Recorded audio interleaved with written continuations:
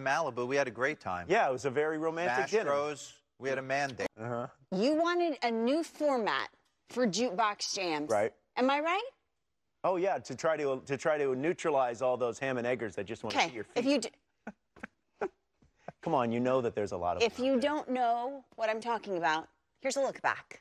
Welcome back to MLB Central. Throughout the season, Chevrolet and Major League Baseball have been handing out the MLB Develops MVP Award, presented by Chevrolet, to youth baseball players who have excelled on the field. This past weekend, the last award was handed out at the Girls Baseball Breakthrough Series at the Jackie Robinson Training Complex in Vero Beach, Florida. With more, here's USA Baseball's women's national team manager and Oakland A's coordinator of player development in Latin America, Veronica Alvarez.